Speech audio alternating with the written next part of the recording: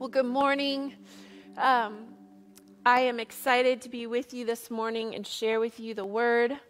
We are going to jump right in. I want to share with you some things that really just been burning in me from the Lord over the last few weeks. And we're going to start in Daniel 3. And we're going to spend a lot of time actually in the Word this morning. So I would just encourage you to get your Bible. If you don't have it already, grab it. I've been watching the Westgate Kids videos for our kids, and they always say, go get your Bible, and then they have a fun countdown video, and the kids race around and get their Bibles and their pencils. So I don't have a cool countdown video, but I do want to encourage you to go get your Bible. Go get your Bible. If you don't have one with you right now, then grab your phone, because I want you to follow along with me. What I'm going to read this morning in Daniel 3 is a very familiar story to a lot of us, but I feel like there is a timely word in here for us. And so I pray that we can hear it with fresh ears this morning. And if you would even, I don't know if you do this, but I sure do. I underline when God's speaking something fresh to me in the word, I underline it. And I would just encourage you to do the same this morning as I read. When the Holy Spirit prompts something in your heart, you want to connect to it, underline it, circle it, so you can go back to it and process it more. Daniel 3, we're going to read verses 1 through 18. King Nebuchadnezzar made a gold statue 90 feet tall and 9 feet wide, and set it up on the plain of Dura in the province of Babylon. Then he sent messages to the high officers, officials, governors, advisors, treasurers, judges, magistrates, and all the provincial officials to come to the dedication of the statue he had set up. So all these officials came and stood before the statue King Nebuchadnezzar had set up. Then a herald shouted out, "People of all races and nations and languages, listen to the king's command. When you hear the sound of the horn, flute, zither, lyre, harp, pipes, and other musical instruments, bow to the ground to worship King Nebuchadnezzar's gold statue. Anyone who refuses to obey will immediately be thrown into a blazing furnace." So at the sound of the musical instruments, all the people, whatever their race or nation or language, bowed to the ground and worshiped the gold statue that King Nebuchadnezzar had set up. But some of the astrologers went to the king and informed on the Jews. They said to King Nebuchadnezzar, "Long live the king! You issued a decree requiring all the people to bow down and worship the gold statue when they hear the sound of the horn, flute, zither, lyre, harp, pipes, and other musical instruments. That decree also states that those who refuse to obey must be thrown into a blazing furnace. But there are some Jews, Shadrach, Meshach, and Abednego, whom you have put in charge of this province of Babylon." So they had authority position in Babylon already. They refused to bow down. They paid no attention to you, your majesty. They refused to serve your gods and do not worship the gold statue you have set up. Then Nebuchadnezzar flew into a rage and ordered that Shadrach, Meshach, and Abednego be brought before him. If you have a pencil, would you just underline or circle "flew into a rage"? When they were brought in, Nebuchadnezzar said to them, "Is it true, Shadrach, Meshach, and Abednego, that you refuse to serve my gods or to worship the gold statue I have set up? I will give you one more chance to bow down and worship the statue I have made when you hear the sound of the musical instruments. But if you refuse, you will be thrown immediately into the blazing furnace, and then what God will be able to rescue you from my power?" Shadrach, Meshach, and Abednego replied, "O Nebuchadnezzar, we do not need to defend ourselves before you. If we are thrown into the blazing furnace, the God whom we serve is able to save us. He will rescue us from your power, your majesty. But even if he doesn't,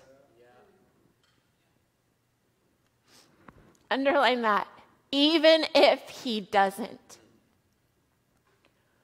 we want to make it very clear to you that we will never serve your gods or worship the gold statue you have set up. Nebuchadnezzar, in a fury and rage, then threw them into the furnace. And most of us know the rest of the story, but I'm not even going to tell the rest of the story today, because what I want us to sit with is the passion, commitment, and conviction of these 3 Hebrew boys who said, I know our God is powerful and able to save us, but even if he doesn't, we will not bow. Let's just pray together. Lord, I ask now for your anointing on the word. Holy Spirit, help. Holy Spirit, help me to articulate what I've heard you speak clearly and effectively. And God, would it go from my mouth to hearts and speak with as many different people as are listening. The only way your Holy Spirit can make the message penetrate exactly what needs to be said to each one. Holy Spirit, do it. Angels, I ask you, Lord, send the angels, commission the angels to go and do the work of ministry of the Word of God this morning. In Jesus' name, amen. History is moving towards one unchangeable goal: the everlasting kingdom of God. All of history is moving towards one unchangeable, unmovable goal. People may know it, they may not know it. Kings and kingdoms may recognize it or not recognize it, but they are heading towards one unmovable, unchangeable goal, and that is the everlasting kingdom of God. Jesus is on a rescue mission.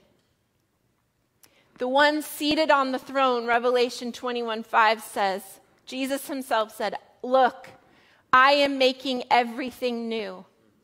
We are in the middle of a story, friends, of God who is making everything new. And we are on this trajectory of history towards a moment. Revelation 21 describes it, this moment in time where Jesus descends. He brings a new heaven and a new earth. And he says, here it is, it's done. The kingdom is now fully established. But we live in this tension that some theologians call the already and the not yet. Because we do live in a measure of the kingdom of God. When Jesus came, he said the kingdom is near, the kingdom is here, and he gave us authority, and he gave us a role to play in establishing this kingdom. But then there's also this part of not yet, where we don't always see it in fullness yet. We still live in a broken, fallen world, and we live under the consequences of that sin. And so there's this already tension of we know this kingdom we're a part of, and then this not yet where we are not quite where we know are headed. And isn't this kind of where Shadrach, Meshach, and Abednego found themselves as well? I know my God is powerful. I know my God is able. I know he will rescue me. But even if he doesn't, I have a hope in the not yet that's bigger than the already. Satan is angry. He wants to devour you. He wants to devour all of humanity. He sees where we're headed. He knows the end is coming. Revelation 12 verse 9 says, this great dragon, the ancient serpent called the devil or Satan, the one deceiving the whole world, was thrown down to the earth with all his angels. In verse 12 it says, terror will cover the earth and the sea, for the devil has come down to you in great anger, knowing that he has little time. Verse 17 says, the dragon was angry at the woman and declared war against the rest of her children. That represents the people of God. This dragon hates us, friends. We're in a war because we're heading towards a kingdom and a victory, and the enemy knows it, and he knows his time is short. And like Nebuchadnezzar, his face is distorted with fury. He is angry, verse 17 says, at all who keep God's commands and maintain in the face of the not yet, in the face when even if he doesn't, we will maintain the testimony of Jesus. However, I think that we have missed, mostly as the American church, first world church, we have missed what it means to join with Jesus in this rescue mission. We have completely missed the point of what it means to be advancing the kingdom of God. We've created our own narrative. We think that the lost world around us is going to be drawn to Jesus by our likability. So we've put all of our efforts into being nice enough, cool enough, smart enough. Maybe if I can show and prove that I have reasoned through everything well enough, the world will finally be convinced that I'm smart too.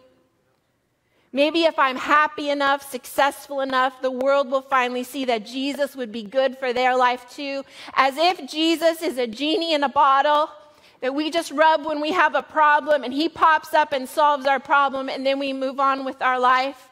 As if he isn't the King of Kings and Lord of Lords that rules and reigns and is coming soon. You see, the problem with our version of advancing the kingdom is, number one, it's not effective. And number two, and most importantly, it's not what Jesus said his kingdom is about. Listen to his words. What blessings await you when people hate you and exclude you and mock you and curse you as evil because you follow the Son of Man. When that happens, Jesus says, be happy. Leap for joy. Because why? Because there's a not yet coming. Because Jesus says there's a great reward that awaits you in heaven. And remember that your ancestors treated the ancient prophets the same way.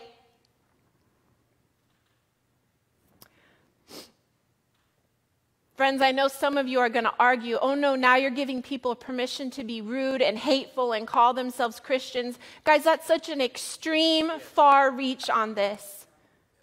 The fact of the matter is, when you refuse to bow to the idols of this culture, when you stick your finger in Satan's face and say, I will not bow, even if I'm crushed by this world, like Job said, even if he slays me, yet will I serve him. When you live your life that way, it would seem that everyone would stand up and cheer, but they won't. They'll mock you. They'll even call the good that you do evil. Nobody ever says that Christians should be evil and we should be okay with it. That's not what this is saying. Jesus says when you're following me, when you're living with the fruit of the Spirit, there will be people that will hate you for it. There will be people that will mock you for it. There will be people that will call what you're doing evil. And you should rejoice, because that's what it means to be advancing the kingdom of God. We've got it so messed up. But Jesus says our version of success is actually sorrowful. What sorrow awaits you who are rich, for you have your only happiness now. What sorrow awaits you who are fat and prosperous now, for a time of awful hunger awaits you. What sorrow awaits you who laugh now, for your laughing will turn to mourning and sorrow. What sorrow awaits you who are praised by the crowds, for their ancestors also praised false prophets. Guys, that's our version of Christianity. It's so pervasive. It's like the fish in the bowl with the water. We don't even know what we're surrounded by. It's so much a part of who we are. It's so much a part of what's feeding us and telling us the value systems that we should live even as believers. That if I can be successful and look successful and be happy and have a good group of friends and show the world that it's as much fun to be a Christian as not a Christian, then somehow that's going to pull in the herd. That's going to bring in the harvest. And it's not. It's not effective. Look what it's done. It's done zero for effectivity. We are losing the generations because we've picked up a model that Jesus himself says will only produce sorrow for you.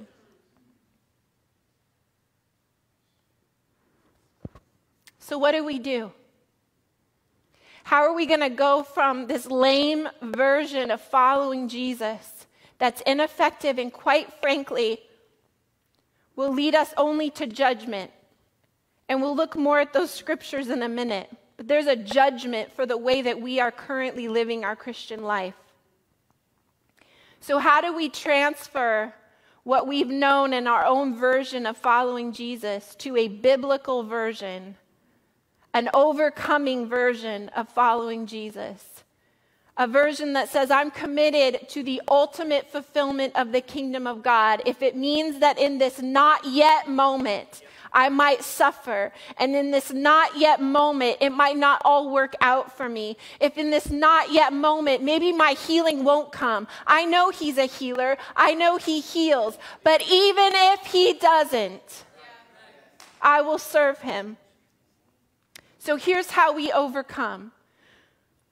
Even if you look at the life of these three Hebrew princes, you can see, and take time this week even to look. I don't have time to unpack it all, but look at Daniel 1 and Daniel 2, and you'll see how all along the way, they were given opportunities to bow. And in the small ways, they stood strong, and they said, we won't defile ourselves. This isn't our home. This isn't my home. I won't defile myself. This isn't my home. So then when they're faced with Satan himself, saying, see that furnace? You're going in the furnace and no God will save you. They said, even if he doesn't, we will go in that fire. The first thing we learn from them is that you don't bow. You never bow. And before you get to the point where you are facing a fiery furnace, there's a lot of things along the way that we have choices of bowing to. I want to press this hard on us this morning. We will only bow to the one true King.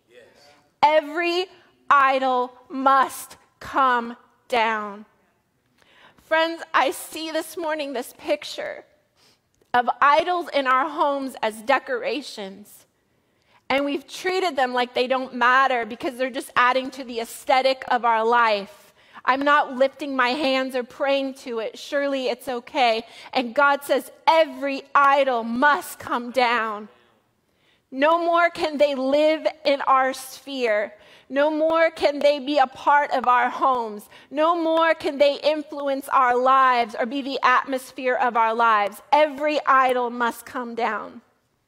You see, what idols represent is a false security. We go to idols as our protection because they offer provision and ultimately bring us a sense of power, that we have control. Which actually N.T. Wright says the ultimate sin, really, if you take sin down to its very root, it's idolatry. It's a worship problem. It's a worship of self. It puts me in the throne of my life. And guys, we live in a land and culture that has idols that are set up to be worshiped. They may not look like Nebuchadnezzar. They may not have physical representations, but they are very much a reality. And we are tempted every day because everyone around us, just like in Babylon, every nation, every tribe, everyone in leadership, everyone in authority, everyone's bowing to this idol. We could look around us and go, you know what? I think God will understand because Think about it. Shadrach, Meshach, and Abednego, they've been given this place of authority. Because of Daniel interpreting dreams in chapter 2, Shadrach, Meshach, and Abednego have authority over all of Babylon. So can you imagine, in our value system, in an American value system, we would justify bowing. Because we would say, God, look at this position you've given me. If I don't bow in this moment, I'll lose the influence that you want me to have for your sake. But we can't bow. Guys, the idols of our culture, of this Northwest region, are the pleasures of life and comfort and ease. And I know some of you, I can hear it, like you've talked about this before, Vanessa. Why do you harp on these idols? Because God harps on idols. It's all through the Bible. It must be so important to him. These are not just empty statues. They represent something of who we are and who God is and where our worship goes. And God will not relent on the idol problem. Hebrews 11:25 tells of Moses, who is in Egypt, again, like Shadrach and Meshach. He's in the heights of power in Pharaoh's palace. And he's sitting there, and he has all the pleasures of life. And Hebrews says, but he chose instead to share the oppression of God's people instead of enjoying the fleeting pleasures of sin. He thought it was better to suffer for the sake of Christ than to own the treasures of Egypt, for he was looking ahead to his great reward. There's a not yet that we must value more than the pleasures of this life. God, if there's anything that we need to recognize in this season, and maybe God's pointing out to us and giving a moment to, is how much we are spoiled, entitled brats. The fact that this quarantine has us, and I'm not diminishing that some truly are suffering, but for the most part, we're living in heated homes with a roof over our head. Our grocery stores are open. Our medical communities are working hard and available to us. We have internet. We have Instacart. We have Amazon Prime. What is our problem? I'm so sick of people talking about how hard this is. This is nothing. This is nothing. We are so entitled because we worship the pleasures of life. We're suddenly finding ourselves stripped of maybe one or two pleasures, and we don't know what to do with ourselves because our lives are built around idols. Christians, I'm talking to us. I'm talking to me. Our lives are built around the pleasures of life and the pleasures of ease. We think God is here to make our life easy. We think the kingdom coming. We pray for revival so our churches will be filled and it'll feel better. Our culture will be less oppressive to us. The idols of this land are fear and control. You see it especially right now. If you don't bow to the idol of fear right now, you will be singled out. You will be mocked. You will be made to feel stupid. And I don't mean anybody should be foolish and do dumb things. No one's saying that. But here's what I won't do. I won't bow to your idol of fear. I won't bow to it. We cannot bow to the idol of fear. The problem is we love our life too much. We love this life too much. We're so afraid to let go. We have a hard grip on our life because we've created here a heaven on earth. If you compare our life, especially in this Northwest region, if you compare our life to most of civilization at this point, we are rich. The poorest of us is rich compared to the rest of the world. We have so much that we've created ourselves little heavens. What could God possibly create for me in heaven that I haven't already created for myself? So I don't ache for eternity. I don't yearn for eternity because I love my life right now too much. I've created nice experiences for my family. I like to travel. I do beautiful things. We have memories. This is a wonderful world. Let's stay right here. We have missed out on the big picture of God's advancement of his kingdom, leading to Revelation 21, where he comes and says, I've made everything new. And yes, we're supposed to be praying for his kingdom come and his will be done. But listen to this. Listen to how we overcome in this world. Revelation 12:11. We know this. We know this well, at least the first part, and it's quoted often. They overcome, or they defeat Satan by the blood of the Lamb and the word of their testimony. We love those. We love those. But here's what we don't say. And they did not love their lives so much that they were afraid to die.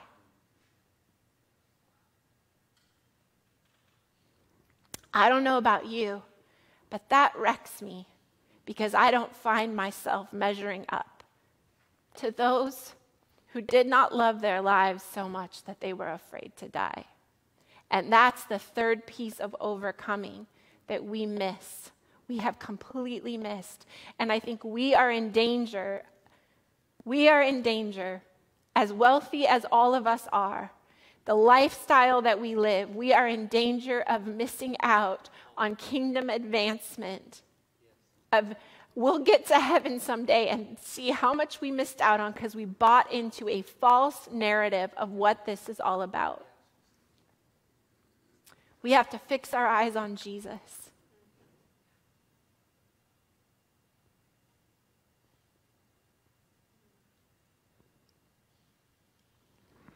Listen, some of you have a wrong view of Jesus. There's so much talk about how loving and full of grace he is. And we have defined him in we've given our own definition to who Jesus is and even what grace is and what love is. That we don't deal with our stuff and we think he's okay with it and we think he understands. We think he understands our sin. We think he makes room for it.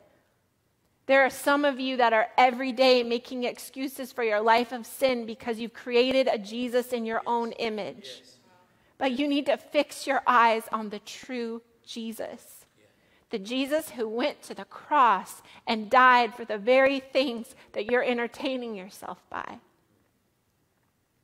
It's easy for us to look at the industry of sex slavery and be so appalled that that kind of evil could happen. And yet in our living rooms, we're watching shows and entertainment and giving our attention to the things that fuel that industry.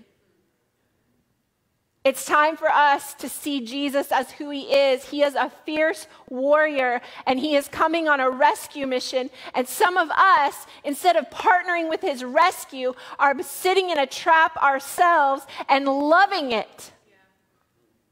We have air-conditioned prisons that we've made ourselves that we feel great about because they are decorations.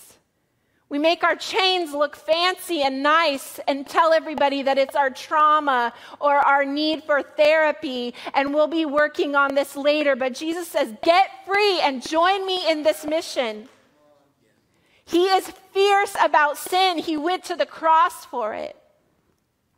Get your eyes on Jesus. And when your eyes are set on Jesus, when your yes is set on who you will bow to, then your no's can be strong. You know, Hebrews talks about the cloud of witnesses that surrounds us. It says, because of all these, this is our inheritance, this is our heritage. When we come into the body of Christ, we're now grafted into this new family, this new DNA runs through our veins, and it's part of this people that they went under such suffering, and they held on in faith, and they never saw the promise, and that's who's surrounding us, and they're cheering us on, and they're saying, strip off every weight that slows you down. Get rid of every sin that easily trips you up because it's worth it. Yes. Yeah. Let us run with endurance the race God has set before us. And here's how we do this. By keeping our eyes on Jesus, the champion who initiates and perfects our faith. Because listen, here's how he endured. The joy awaiting him. Because of the joy awaiting him, he endured the cross, disregarding its shame. And now he's seated in the place of honor beside God's throne. Verse 3, think of all the hostility he endured from sinful people, and then you won't give up. Then you won't get weary. After all, you have not given your lives in your struggle against sin. What?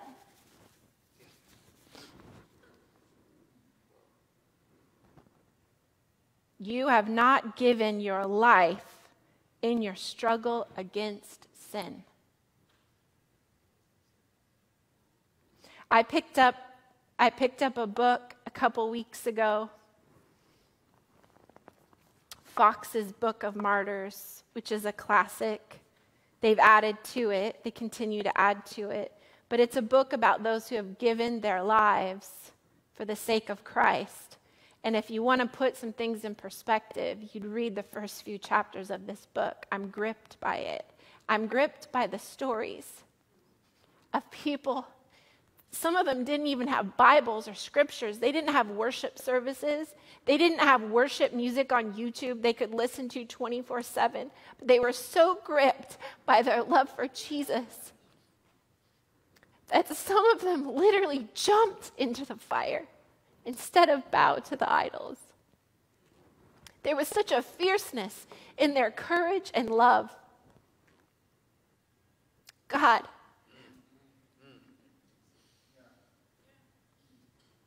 I miss that completely. I love my life too much. I want to be counted with those in the great cloud of witnesses that did not love their life so much that they were afraid to die.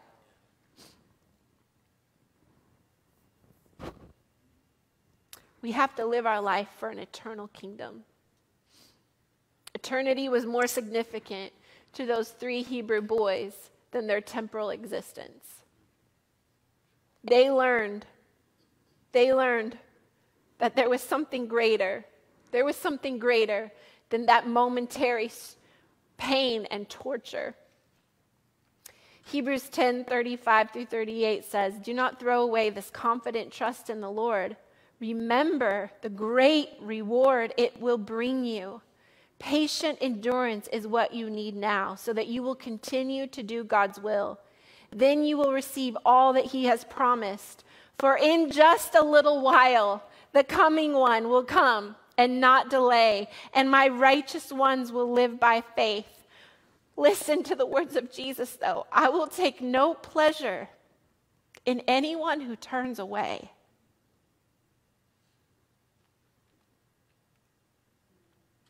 This is a hard word. But friends, there are too many of us that are living for this world. And we're making excuses for bowing to idols and turning away. Jesus' words are he doesn't take pleasure in that.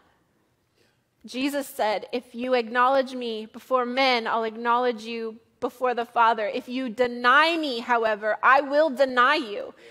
And I think some of us have this real cookie cutter example of one day maybe we'll be before a king and he'll say, "Do you deny Jesus?" And we'll say, "No, I don't." And then we're good to go. But until then, we're okay. But every day we're given choices of what we're going to bow to. And when you bow to anything but the one true king, you're denying him. And his strong words are that he will turn away. I don't know how we cope with that. And I don't even have space for that in me. Jesus, you would turn away from me. But he says it. He will. If I continue to bow to the things that he died for, if I continue to bow to the things that are killing this culture that he's trying to rescue. Yes. Oh, God, forgive us. Oh, God, forgive us. He says, "I will take no pleasure in anyone who turns away." But we are not like those who turn away. We are going to be the faithful ones whose souls will be saved. Guys, there's a judgment for those who turn away. We don't like to live in that reality because it seems too harsh. But the characters of the Bible, the heroes of the Bible, the people written about in this book, they had a real understanding of what the Bible calls the second death. It's the final judgment. And any momentary hardship, any momentary persecution, death and torture, which I honestly couldn't even relate to you in this manner because I don't know who's watching and what you can handle. But some of what people endured. And then what's crazy is the grace with which they endured it produced their soldiers and their torturers a conviction where the torturers would say, surely your God is real. And then they themselves were beheaded and killed for even saying so. That's our heritage. Let's not let them down. They're up here cheering us on. Let's not get caught up in this temporal stuff that we get caught up in. They understood the finality of the second death, and they did not fear. They did not fear the second death because they were committed that they were not going to bow. They were not going to bow to the idols of the land. We need a reality of heaven too. We need a firm grasp on judgment and that it's real. And then we need a firm grip on heaven and that it's real. Yes.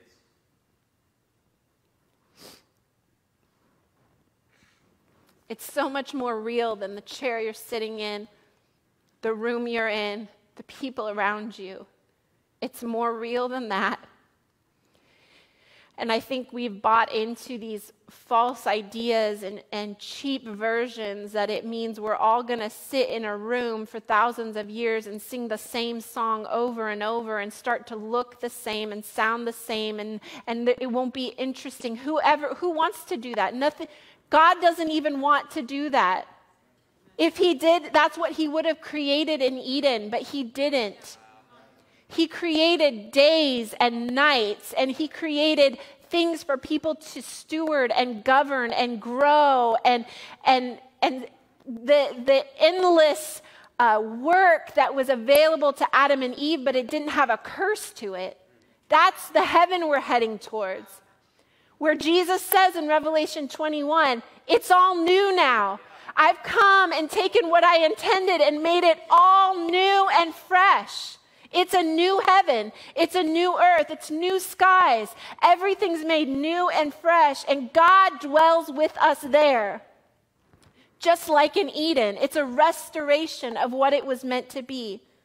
Beauty restored, purpose without pain, work without curse, no sin, no sadness. Revelation 21 talks about how the nations will bring their glory and their honor. So even the beauty of cultures will be brought into this kingdom and will celebrate what God has done in each other with this diversity.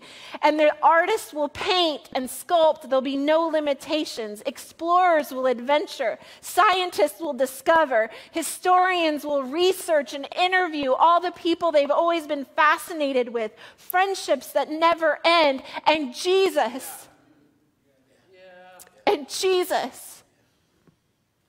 the King that we have chosen to serve, the King that some of us will suffer for, the King who will rule and reign for all eternity, and he's inviting us to rule and reign with him. He will be there. It's what all of history is moving towards since the beginning of time. And it's why the Spirit and the bride say, come. Because that's what I want to be a part of. And no momentary suffering will matter compared to that. It's how our heroes, it's how they overcame.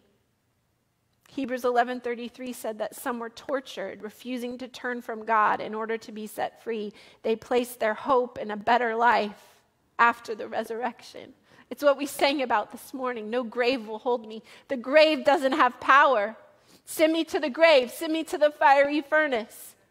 It doesn't have power over me because I have a resurrected life coming on the other side. Some were jeered at, verse 36, and their backs cut open with whips. Guys, we have no idea. And you know there's Christians today that are enduring this in this world. This isn't just historical. This is now. Some of us need to wake up. The church needs to wake up in America to what it really means to serve Jesus.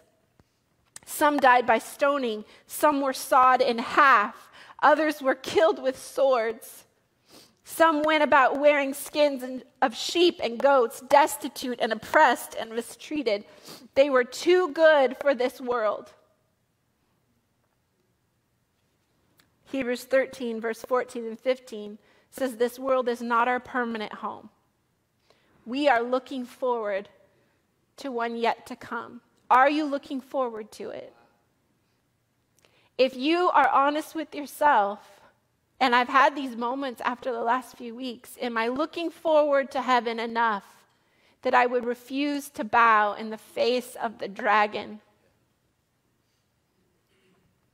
And start to ask God to work in your heart. Repent. Repent for the love of life that keeps us afraid to die. We are looking forward to a home yet to come. Therefore, let us offer through Jesus a continual sacrifice of praise to God, proclaiming our allegiance to his name. So I'm going to close with this.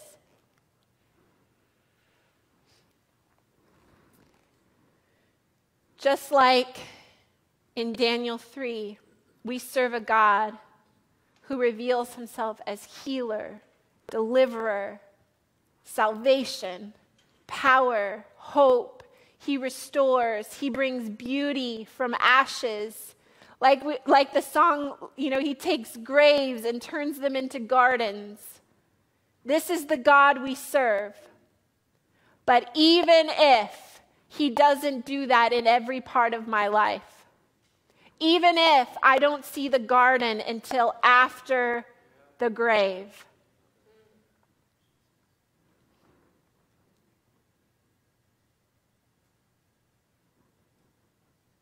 I'm committed that even if he doesn't rescue me from the fire, I won't bow, because I know that even in the fire, he's there. Even in the fire, he's there. And history is full of stories of those like you and me who died, struggled, and were weak because of the purposes of God and their commitment to the kingdom of God. It doesn't always look like rah, overcomer on this side, but it is an overcoming victory on the other side, and that's where we're headed.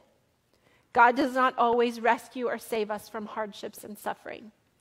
And I think this is an important message for two reasons. One, God wants us to reevaluate and take down every idol. Because if we have idols in our lives, subtle or not, then we will not be strong enough to stand till the end.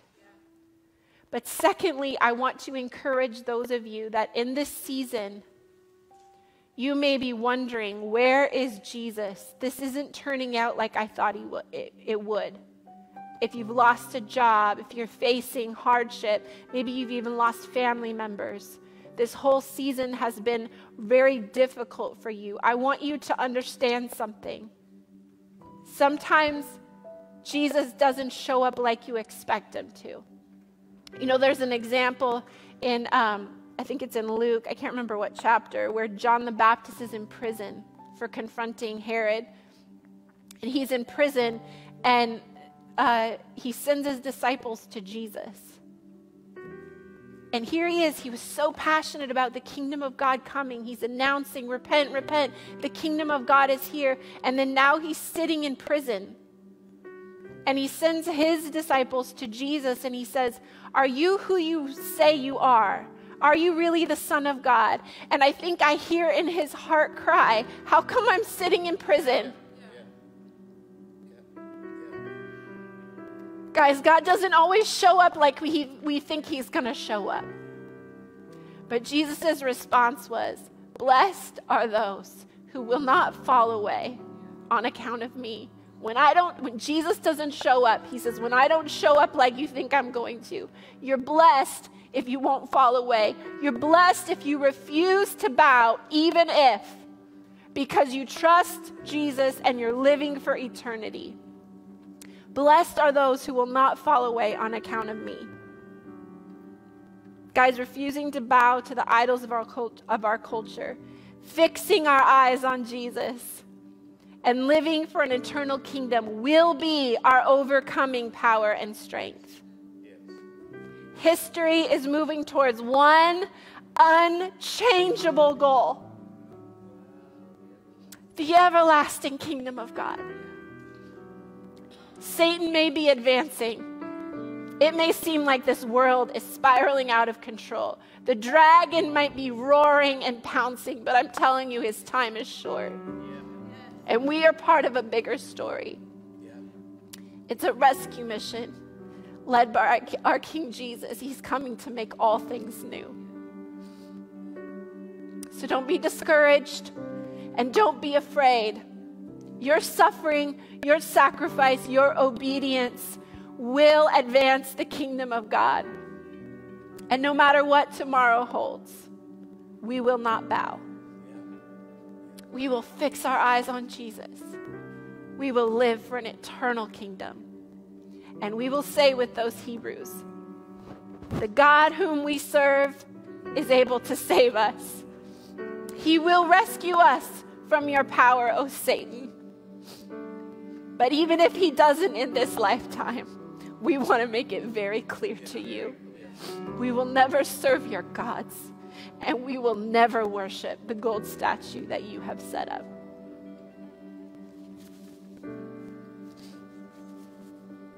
So I want to ask you today, where are you in this kingdom story?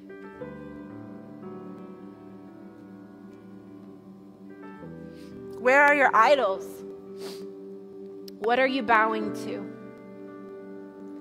What are you bowing to, hoping that God understands because of the pressure you're under?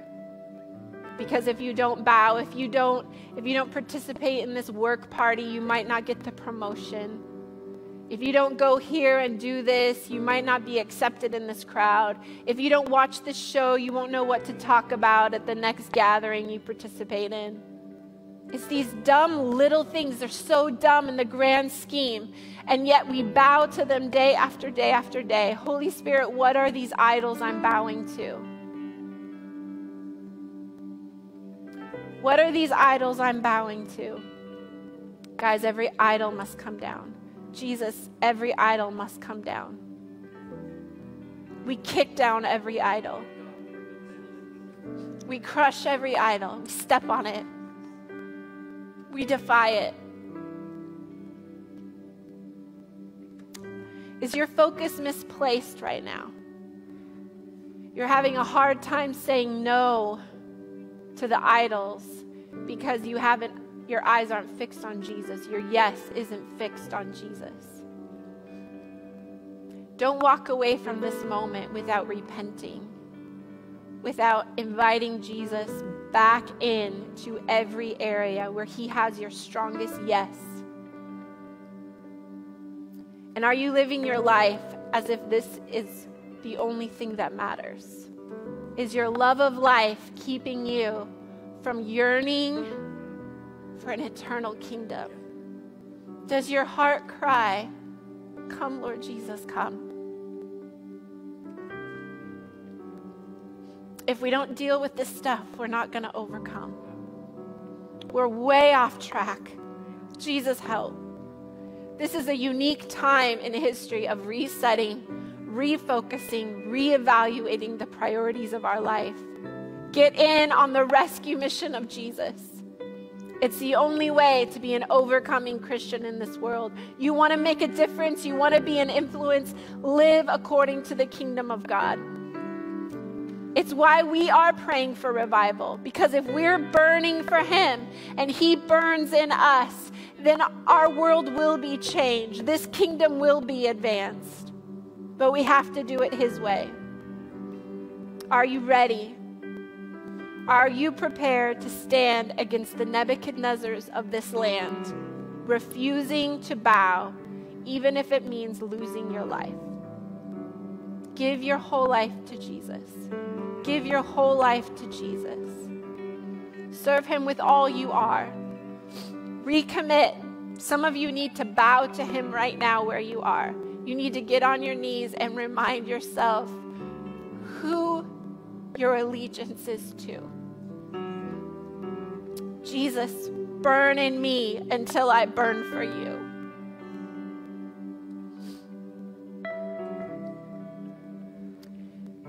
Those 3 Hebrew boys, they burned for God before they were ever put in that fiery furnace. Jesus, with the fire, would your fire consume me, so that no earthly punishment, no fire of suffering will cause me to lose sight of who you are. Burn in me until I burn for you, Jesus. In Jesus' name we pray. Amen.